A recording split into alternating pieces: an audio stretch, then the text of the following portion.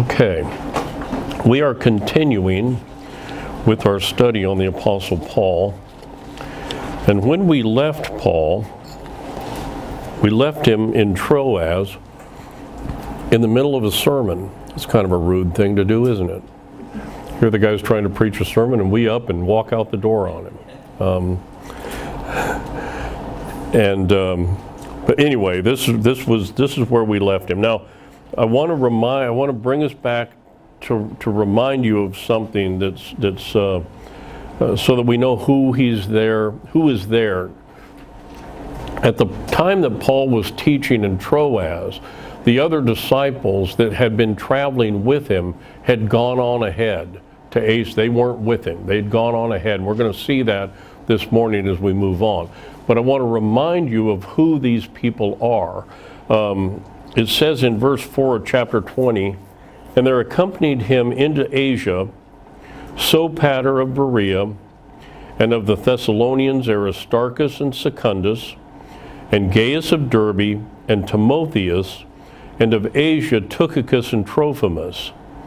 They'd gone ahead and tarried at Troas, and then then Luke, they had gone ahead. Then Luke and Paul, after the Passover, sailed to Troas to meet them. Okay, and that's where we were at the first day of the week. Now this is an important point that's going to have a lot of bearing on something that we're going to get to in a couple of weeks. This isn't in your outline, but over in 1 Timothy.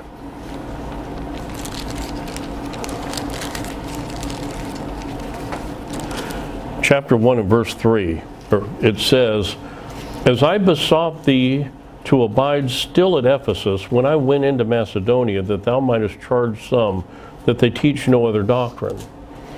So Paul had left Timothy in Ephesus, but wait a minute. He sent Timothy on to Macedonia while he was waiting in Ephesus. We saw that a couple of weeks ago. See if I can find it. In chapter Acts 19, verse 22, "So he sent into Macedonia two of them that ministered unto him, Timotheus and Erastus, but he himself stayed in Asia for a season." Well, how does that make sense? How is it that in the Bible, the only time that Paul is ever in, there's only two times he was ever in Ephesus. The first time he was only there for a very short period of time because he was trying to get to Jerusalem for the Passover. That was on his second trip. On his third trip, he spent 3 years in Ephesus. So how is it that he left Timothy in Ephesus and he went to Macedonia when we're told that he sent Timothy to Macedonia while he stayed in Ephesus? And according to the book of Acts, that's the only time he was ever in Ephesus again. How does that tie together? You see, this is one of those places where if somebody that doesn't believe the Bible is going to say, well, see, there's a contradiction in the Bible. Well, it is the opinion of most of us, and I will get to it when we get there, that Luke finished his writing of the book of Acts when Luke left Paul in Rome. We'll see that when we read the letters that Paul wrote to Timothy. But he still had 3 or 4 years left from the time that Luke left until Paul was martyred under Nero. And so it's my contention that during that 2 or 3, 4 years, that he didn't just sit there in Rome, that he did what he was called to do, and he went back out and kept preaching. We just don't have it recorded in the Bible. But there are hints throughout all of these letters that there's a bunch of stuff that he did when he writes his second letter to Timothy and explains some of the things that he had been doing during that interval that makes it look like, well, he went to Ephesus again, He went back through Macedonia and into Corinth again. He sailed to Spain. He probably saw Britain. Somewhere along the way he was arrested. Now I've got that all put together, and I'll deliver it when we get there, but I just wanted to make that real quick point in case anybody caught it along the way, that Timotheus at this point in time is still traveling with the Apostle Paul. It's not until later that he's left in Ephesus, and it's even later than that that Paul writes the letter to Timothy, and that's going to be important in a couple of minutes when we get to another point. So that's who's traveling with him. So let's see, where are we? Chapter 20. We saw that they met on the first day of the week. In verse 8, and there were many lights in the upper chamber. Oh wait, let me continue this. And upon the first day of the week, when the disciples came together to break bread, Paul preached unto them, ready to depart on the morrow, and continued his speech until midnight. Continued his speech, and to be thankful. I don't keep you here till midnight. I usually get you out of here by noon. I don't go for another 12 hours. I don't know how you do that. Man had a gift.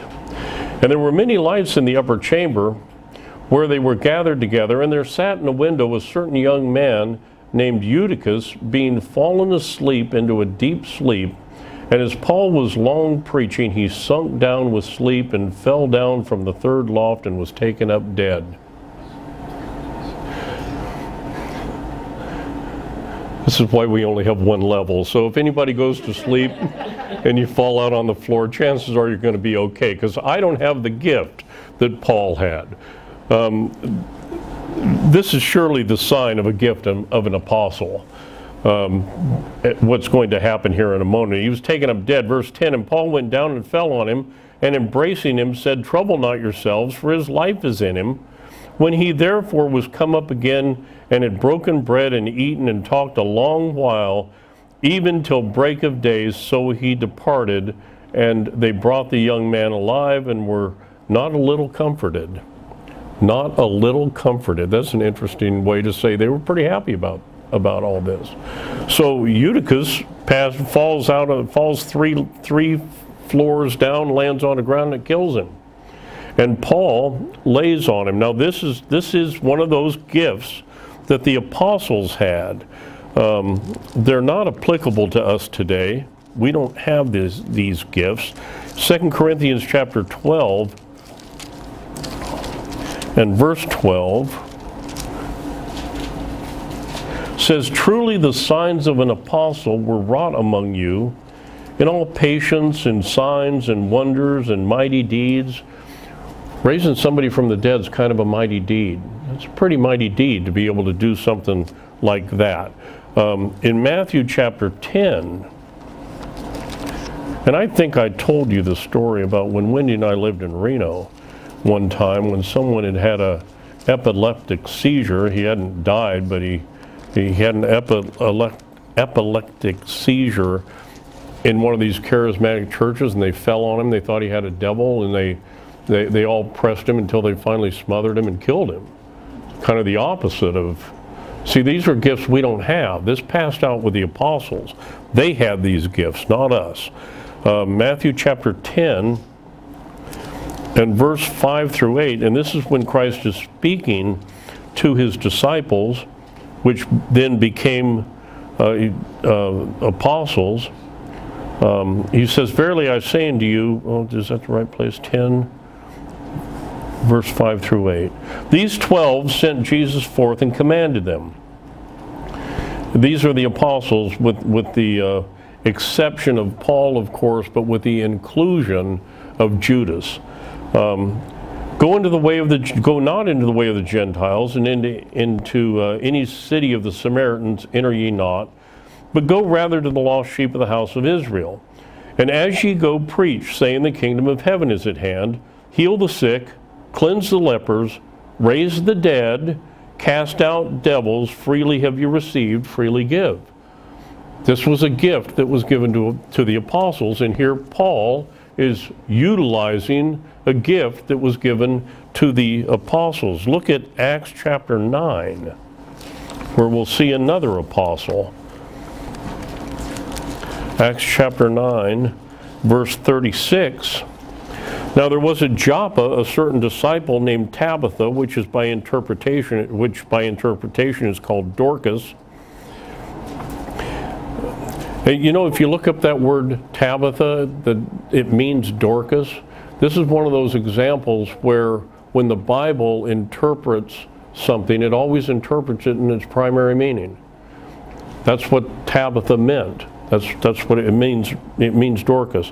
This woman was full of good works and alms deeds, which she did. And it came to pass in those days that she was sick and died, whom when they had washed, they laid her in an upper chamber.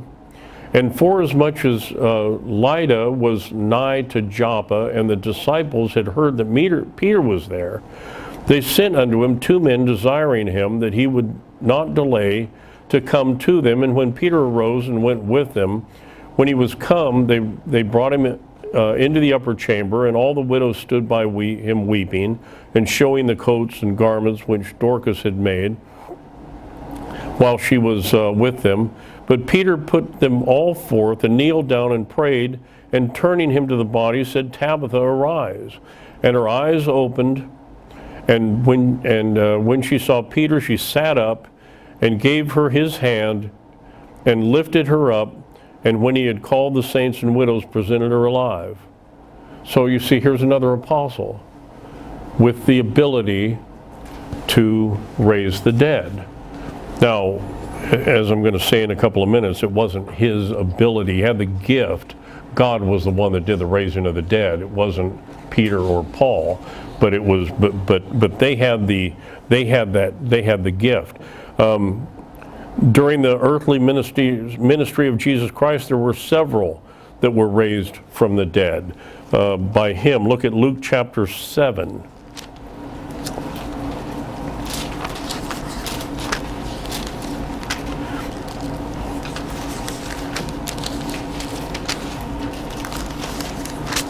Verses 11 through 15.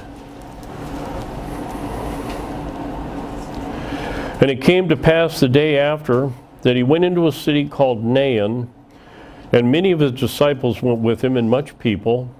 Now when he came nigh to the gate of the city, behold, there was a dead man carried out, the only son of his mother, and she was a widow, and much people of the city was with her.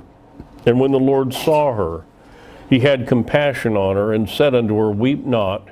And he came and touched the bier, and they that bare him stood still. And he said, Young man, I say unto thee, arise. And he that was dead sat up and began to speak. So Christ raised the dead on several occasions. Look at Luke chapter 8 and verse 41 through 42. And behold, there came a man named Jairus, and he was a ruler of the synagogue. And he fell down at Jesus' feet and besought him that he would come into his house, for he had one only daughter, about 12 years of age, and she lay a-dying. But as he went, the people thronged him. And then look down at verses 49 through 56. While he yet spake, there cometh one from the ruler of the synagogue's house, saying to him, Thy daughter is dead, trouble not the master. So the ruler goes to Christ, and by the time he finally gets to him, the daughter's already passed away. She's already died. But when Jesus heard it, he answered him, saying, Fear not, believe only, and she shall be made whole. And when he came into the house, he suffered no man to go in, save Peter and James and John, and the father and the mother of the maiden. And all wept and bewailed her. But he said, Weep not, she's not dead, but sleepeth. And they laughed him to scorn, knowing that she was dead. And he put them all out, and took her by the hand, and called, saying, Maid, arise. And her spirit came again, and she rose straightway, and he commanded to give her meat, and her parents were astonished. But he charged them that they should tell no man what was done. So that was another occasion. Look at John chapter 11, where we have the case of Lazarus.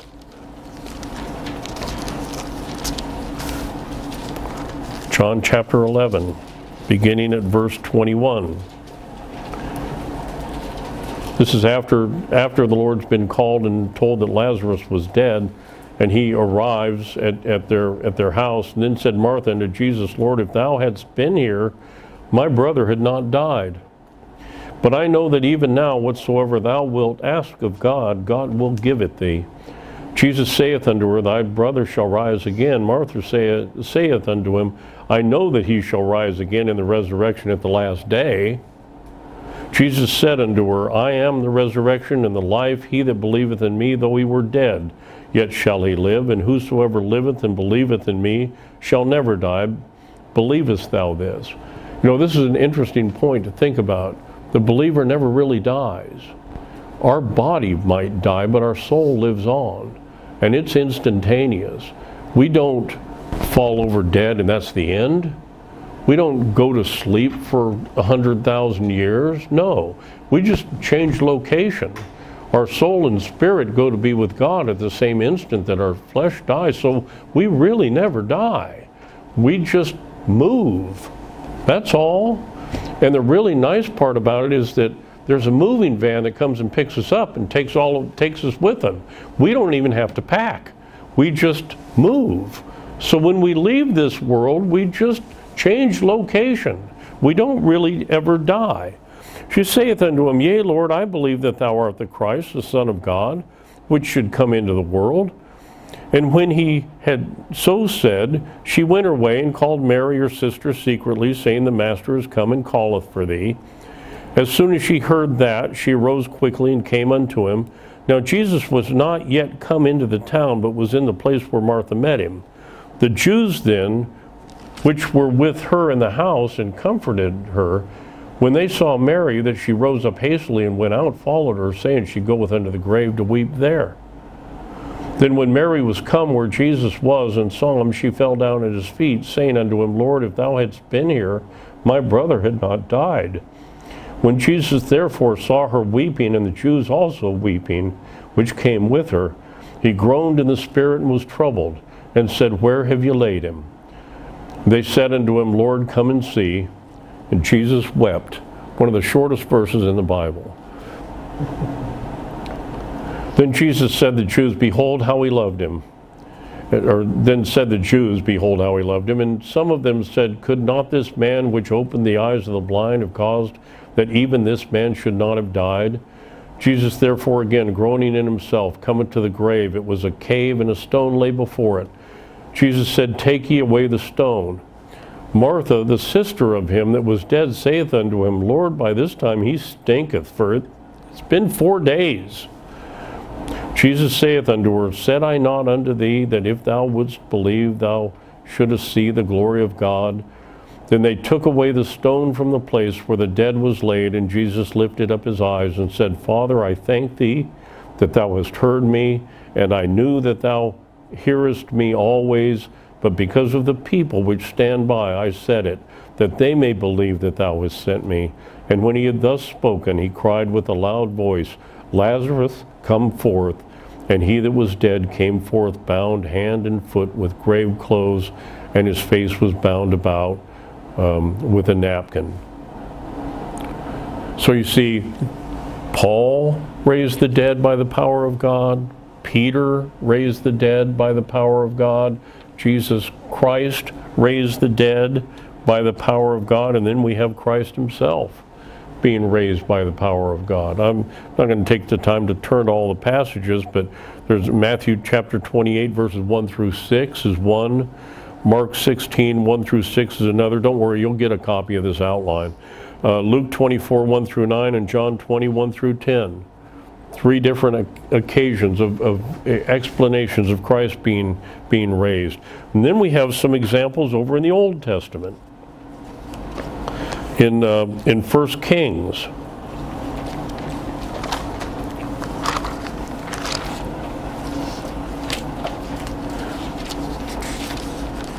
First Kings chapter 17. Beginning at verse 17. Oh, that's 2 Kings.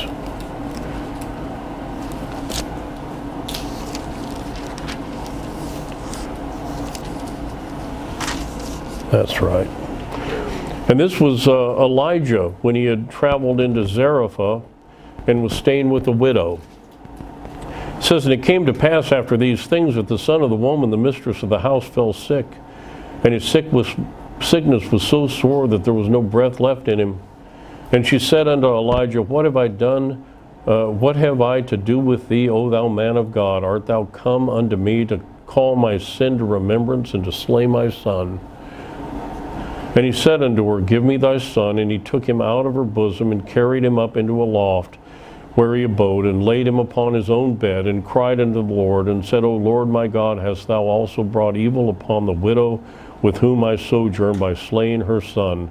And he stretched himself upon the child 3 times, and cried unto the Lord, and said, O Lord my God, I pray thee, let this child's soul come into him again. And the Lord heard the voice of Elijah, and the soul of the child came into him again, and he revived. So we have the case of Elijah with the son, with the widow's son.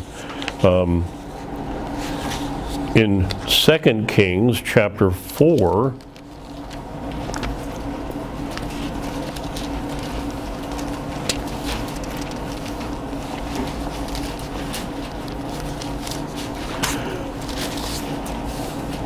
verses 18, beginning at verse 18.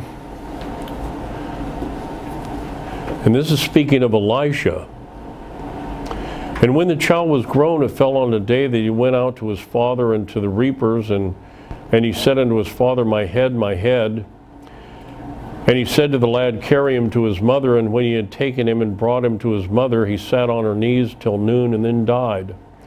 And she went up and laid him on the bed of the man of God, and shut the door upon him, and went out and called unto her husband, and said, send me, I pray thee, one of the young men and one of the asses, that I may run to the man of God and come again. And he said, wherefore wilt thou go to him today? It's neither new moon nor the Sabbath. Why are you going to the preacher? And she said, it shall be well. Then she saddled an ass, and said to her servant, drive and go forward, slack not thy riding from me, except I bid thee. So she went and came unto the man of God to Mount Carmel. And it came to pass, when the man of God saw her afar off, that he said to his servant, behold, yonder is that Shunammite. And so, to make a long story short, Elijah raised this young child. Well, God raised him at the request of Elijah. And then we have a case in 2 Kings chapter 13. And this is an interesting one. This is after Elisha has died and he's buried.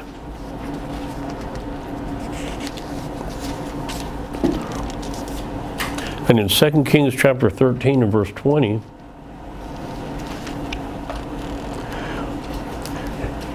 and Elijah died, and they buried him, and the bands of the Moabites invaded the land at the coming of the end of the year. And it came to pass, as they were burying a man, that behold, they spied a band of men, and they cast the man into the sepulchre of Elisha. And when the man was let down and touched the bones of Elisha, he revived and stood up on his feet. Well, that's an odd one. Not exactly sure what the point of that one was, but it's in there.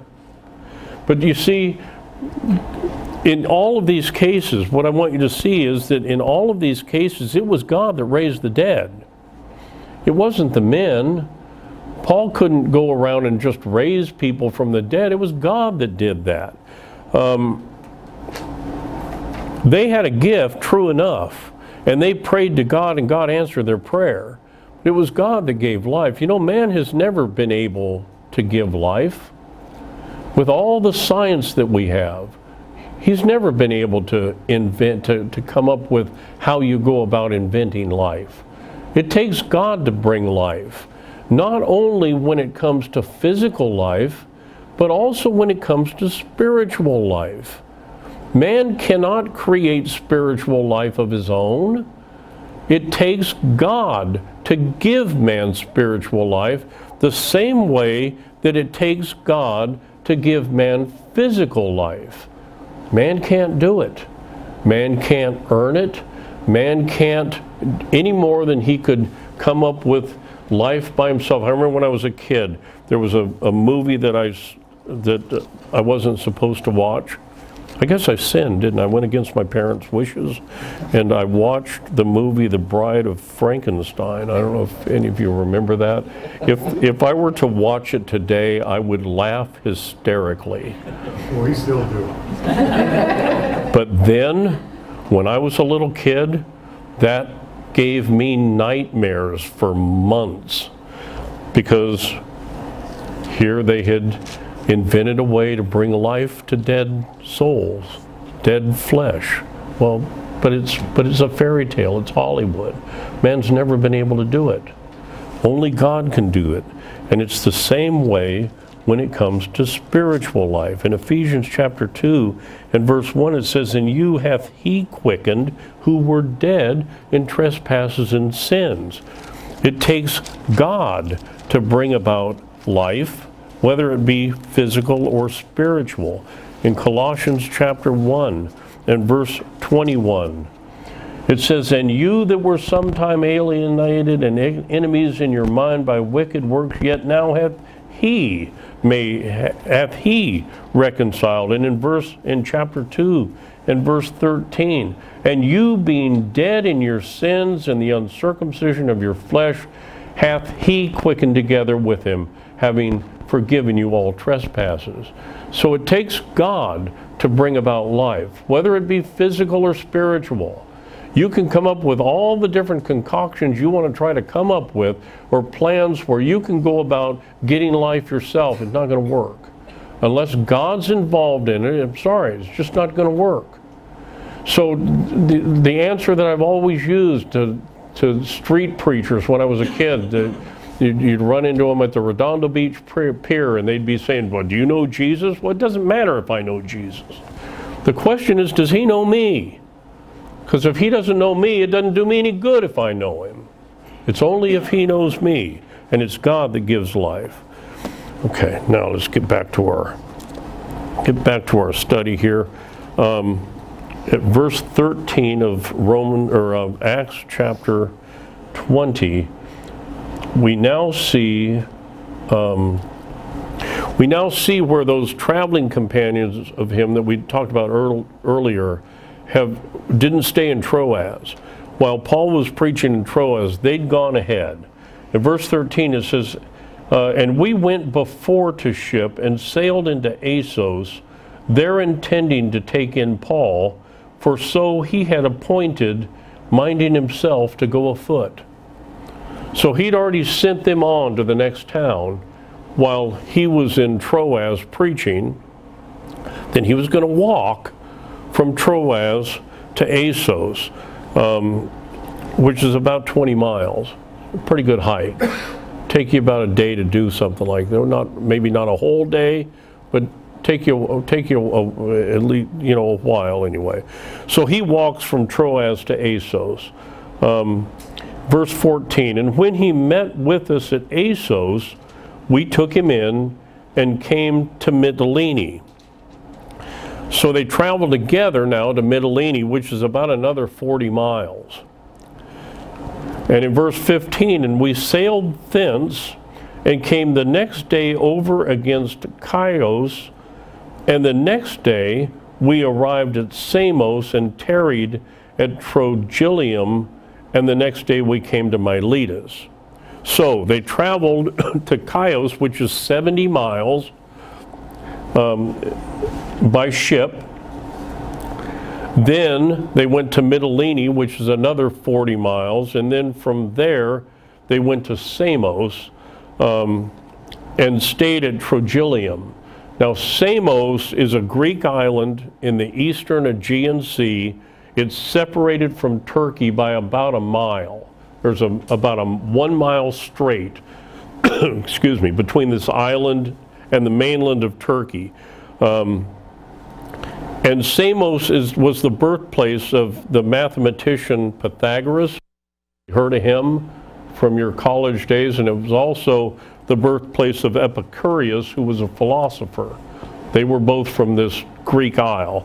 Trogyllium was a coastal city in what is now modern Turkey. It was Asia at the time, but but modern Turkey, it's across the strait. So you've got the island.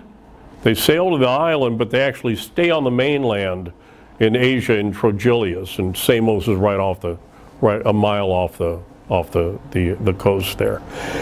And then they're going to head on from there to Miletus, which is what verse 15 said. They sailed thence, came the next day over to Chios, the next day arrived at Samos and tarried at Trogilium, and the next day we came to Miletus. For Paul had determined to sail by Ephesus. He wasn't going to stop at Ephesus because he would not spend the time in Asia, for he hastened, if it were possible, for him to be at Jerusalem the day of Pentecost. So to take the extra time to go back to Ephesus again, he wasn't going to do that. He was going to stop in Miletus because he was trying to make his way to Pentecost, make his way to Jerusalem by Pentecost. Now you remember that when he was in Philippi, and we read about it in verse 4 of the same chapter, there accompanied him into Asia Sopater of Berea and the other men. Verse 5, these going before tarried for us at Troas. We sailed away from Philippi after the days of unleavened bread. So he was in Philippi at the Passover. He wants to be in Jerusalem for Pentecost. There's roughly 50 days between Passover and Pentecost, so that helps you get the time frame of, he's moving fairly quickly. He's not spending a lot of time here. That's less than 2 months to travel from Greece to Jerusalem in the first century, and a lot of it involves walking. So he's moving at a pretty decent clip, and that's why he didn't want to take the time to go another 45 miles north by land to try to get to Ephesus. So he sails by Ephesus and goes on to Miletus. That brings us to verse, let me make a couple of points here real quick. Pentecost is one of the 3 major feasts that Jews were required to attend.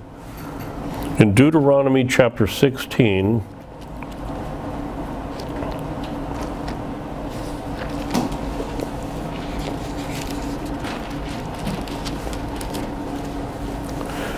and verse 16,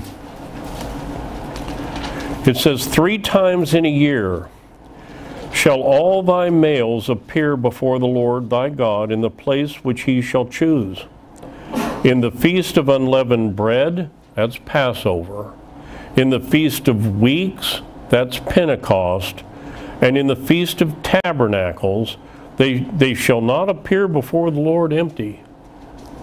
So these were the 3 feasts that men were required to go to Jerusalem for, which explains one of the reasons that he wants to get to Jerusalem for Pentecost. This is one of the feasts when he's supposed to be there. Now there may be something else to this also, since that's when all the males are going to be there, and Paul is carrying money that he's gotten from all of these other churches. It kind of makes sense that you get there at a time when there's going to be more people to benefit from it than less, doesn't it? You're going to have people coming in from all over. So that I don't know, Bible doesn't say it, I'm just thinking out loud, but it's possible that might have been part of what was on his mind. There's a couple of other areas. This passage in Deuteronomy stresses those 3 pilgrimages that the men are supposed to make. In Numbers chapters 28 and 29, those emphasize the different offerings that they're supposed to bring with them. It says that you're not going to go empty-handed. Numbers tells you what you're supposed to bring with you. And Leviticus focuses on the actual feasts themselves in Leviticus chapter 23. We're not going to take the time to read that. Those are just minor points. Now we have an occasion where Paul meets with the Ephesian elders. beginning at verse 17. Now, I'm not going to drag everything out of this, but there's a couple of points that I want to emphasize as we look at it. And from Miletus he sent to Ephesus and called the elders of the church. So he sends word to Ephesus for the elders of the church to meet him in Miletus. Now, this word elders here comes from the Greek word presbyterios, and we're going to look at that in just a couple of minutes. And it's about 45 miles, so you figure if he sends people, if they go by foot, can take them a day and a half to get there and then collect all the people, and then they got to hike all the way back. So that's a few days. And when they were come to him, he said unto them, Ye know from the first day that I came into Asia, after what manner I have been with you at all seasons, serving the Lord with all humility of mind and with many tears and temptations which befell me by the lying in wait of the Jews, and how I kept back nothing that was profitable unto you, but showed you and have taught you publicly from house to house, testifying both to the Jews and also to the Greeks repentance towards God and faith towards our Lord Jesus Christ. And now, behold, I go bound in the Spirit unto Jerusalem, not knowing the things that shall befall me there, save that the Holy Ghost witnesseth in every city, saying that bonds and afflictions abide me. He'd been hearing this for a long time, and as you're going to see, he's going to continue to be warned relative to what's going to happen when he shows up in Jerusalem. But none of these things move me, neither count I my life dear unto myself, so that I might finish my course with joy and the ministry which I have received of the Lord Jesus to testify the gospel of the grace of God. And now, behold, I know that ye all among whom I have gone preaching the kingdom of God shall see my face no more. Wherefore I take you to record this day that I am pure from the blood of all men, for I have not shunned to declare unto you the counsel of God. And he's speaking to these elders, these presbyterios, and then he gives this instruction in verse 28 through, well, let's just look at verse 28. Take heed therefore unto yourselves. The yourselves is referring to who? The elders that had come from Ephesus. Take heed therefore unto yourselves and to all the flock over the which the Holy Ghost hath made you overseers to feed the church of God which he has purchased with his own blood. I want you to look at a passage over in 1 Peter chapter 5, where we see much the same type of a statement. 1 Peter chapter 5, verses 1 through 3. The elders which are among you I exhort, who am also an elder, and a witness of the sufferings of Christ, and also a partaker of the glory that shall be revealed. Feed the flock of God which is among you. Sounds a lot like what we just read, doesn't it? Taking the oversight thereof, not by constraint, but willingly, not for filthy lucre, but of a ready mind, neither as being lords over God's heritage, but being examples to the flock.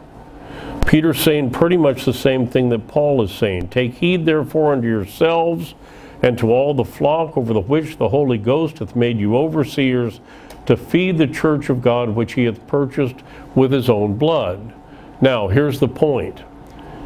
They're not charged with trying to save the entire world.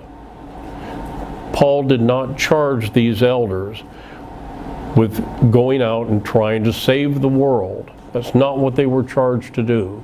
It was not the job that was given to them. It was not their duty to make names for themselves and become celebrities. That was not the charge that was given to them. It was their job and their duty to take care of the portion of the flock that the Holy Ghost had put underneath their charge. Nothing more, nothing less. So if the Holy Ghost gives a man a church with 5 people in it, then it's his charge to take care of those 5 people. And if he gives him a church with 120 people in it, then it's his charge to take care of those 120 people. But it's not his charge to go out and try to make a name for himself or go out and try to populate heaven. That was never the charge given to an elder. That's not what our job is.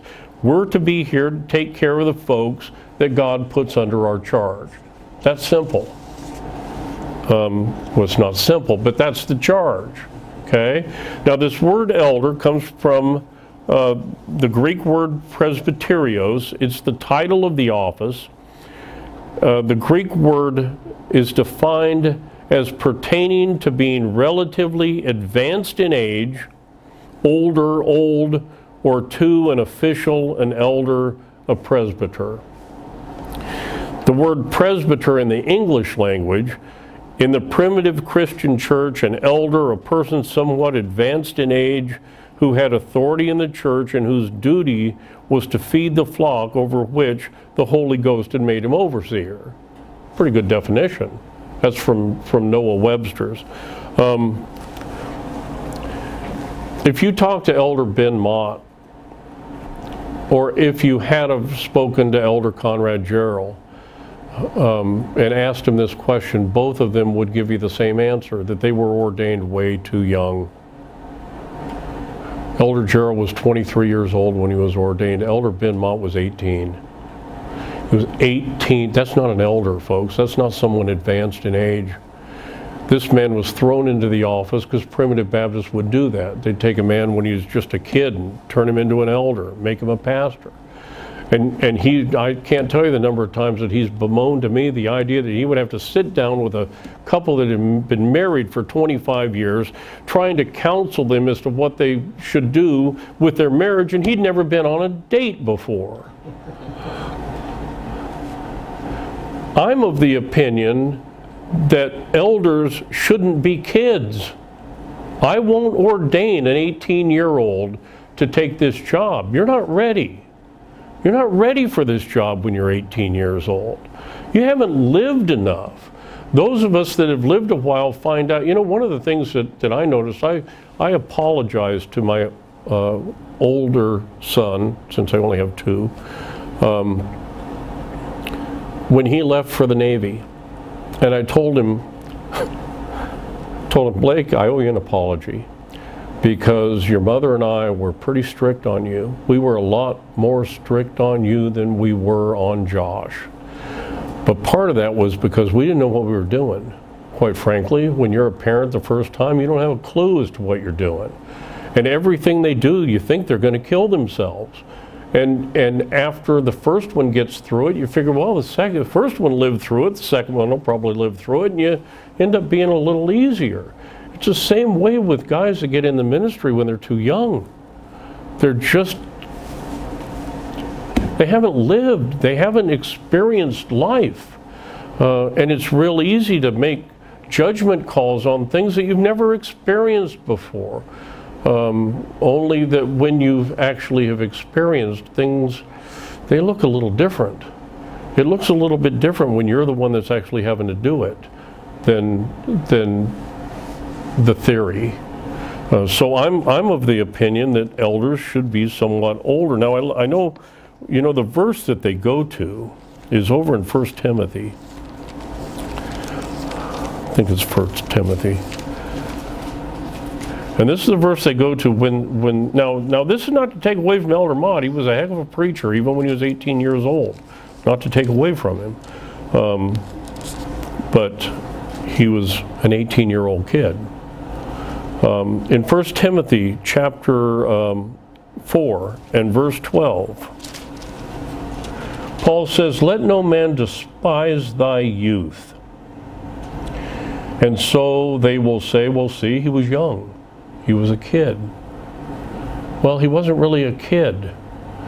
When you think about it, Timothy was born in 17 AD. Paul wrote this letter in about 63 AD. He was in his mid-40s. And Paul says, let no man despise thy youth, when he was already in his mid-40s.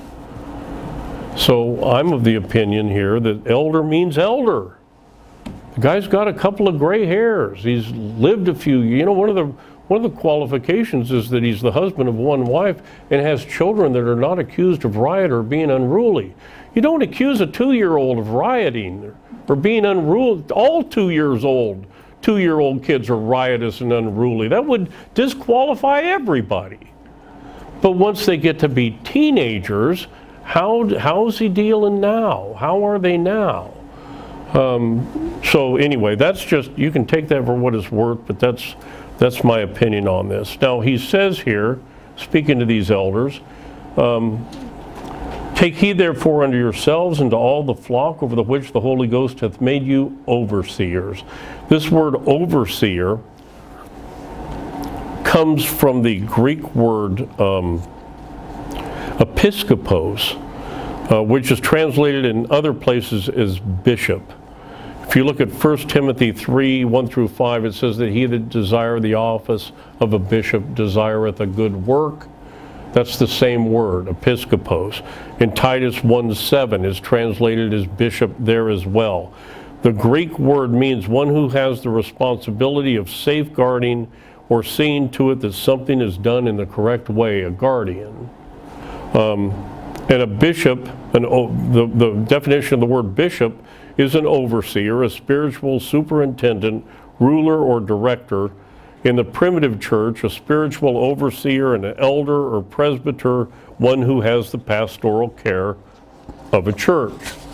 That's another name for the office that an elder holds. And that describes part of the work that he does. The elder oversees the church. And then he says,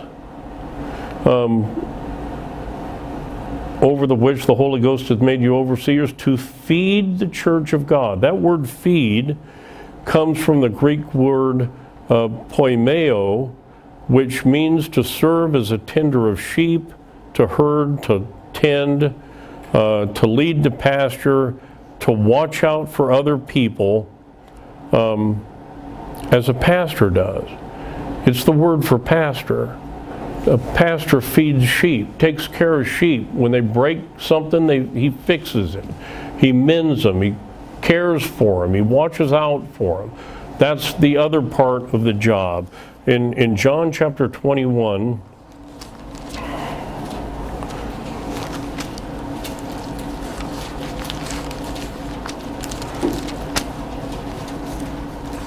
and verse 16,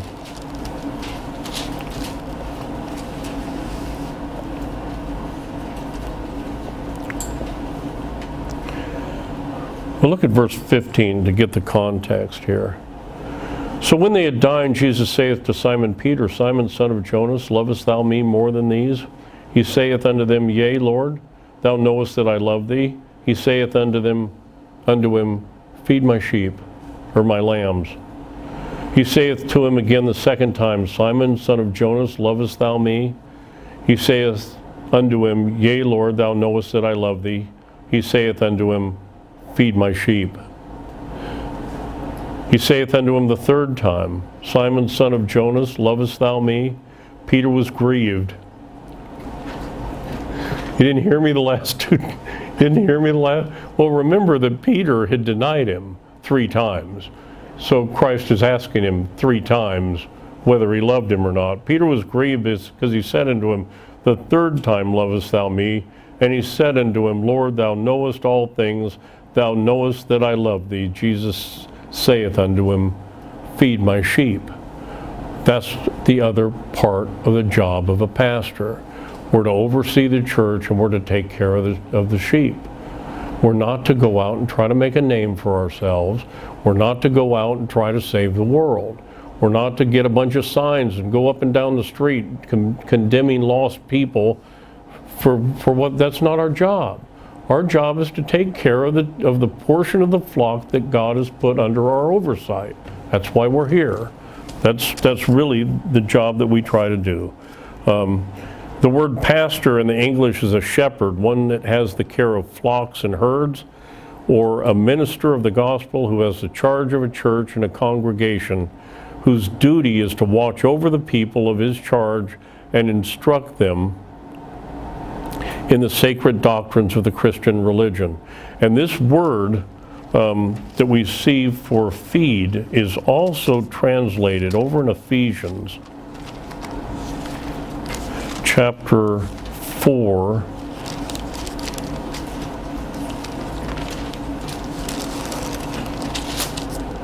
And verse 11,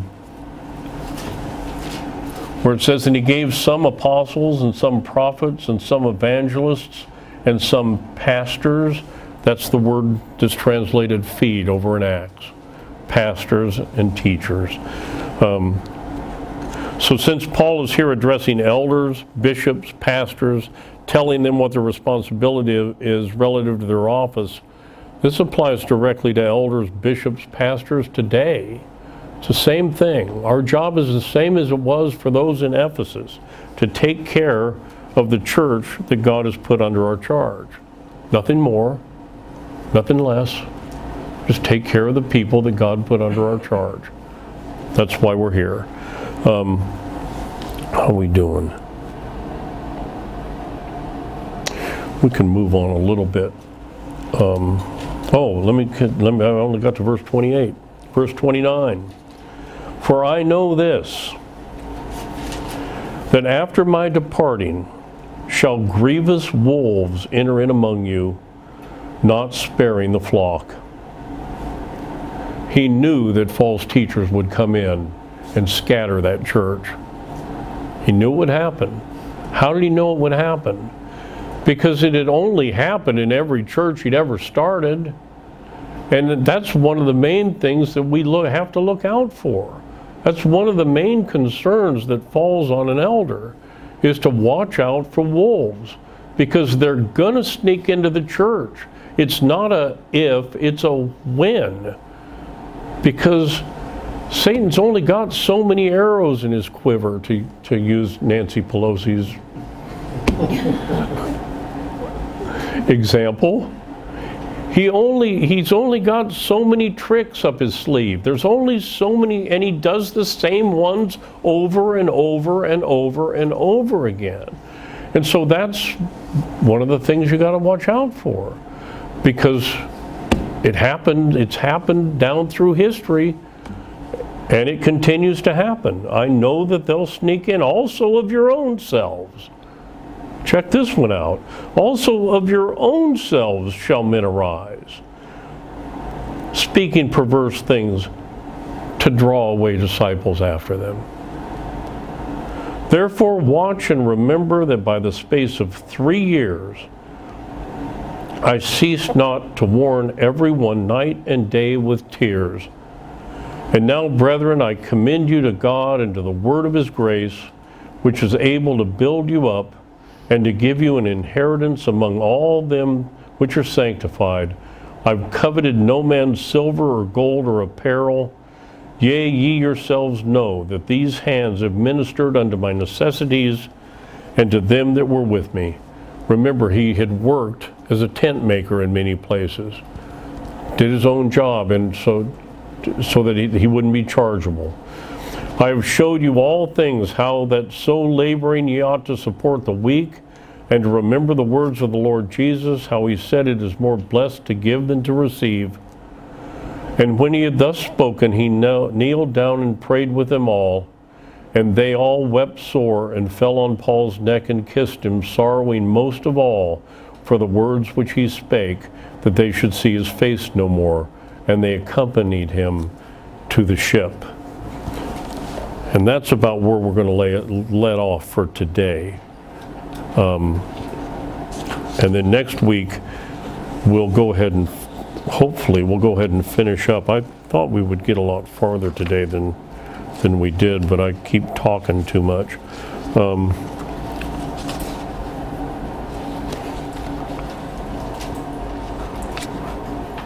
You know what? I might be able to. 11:21. No, let's go ahead and end it for today, and we'll pick up here next week, and we'll get him into Jerusalem and probably get him arrested and held. There's some interesting things coming relative to who he has to stand before. And so I want to be able to give you some of the background of some of the people, like Festus and Felix and Agrippa, and who these guys were, and some of their background, so you understand some of what was going on and who it was, why they did certain things that they did, why they would leave him prisoner for years and never get around to calling him, what was going on in their minds at that time. And then we'll finally get him, eventually we'll get him to Rome. And then after Rome, it gets to where different people have different ideas of where he went and what he did. There are clues in the Bible that give us an idea of where he went and some of the things he did, but we don't really know the order. So that you're going to have one man say one thing and somebody else say something else relative to this, but none of us really know. We've got some statements in history, we've got some clues in the Bible, certain things that weren't accomplished yet by the time Luke says sayonara. There's still a bunch of stuff left that Paul would have had to have finished. So it had to fall in that last period of time. So anybody that you find that believes that the pastoral epistles of 1st and 2nd Timothy and Titus are inspired and were written by Paul has to come to the conclusion that he did something after that first stay in Rome. Hopefully next week I'll get us at least, well, we'll get down the road a little ways, at least get him into Jerusalem and on his way to Rome. And then within a few weeks, we'll finish up with that, Lord willing. So with that, I thank you for your kind and patient attention this morning. Let's stand and be dismissed in prayer.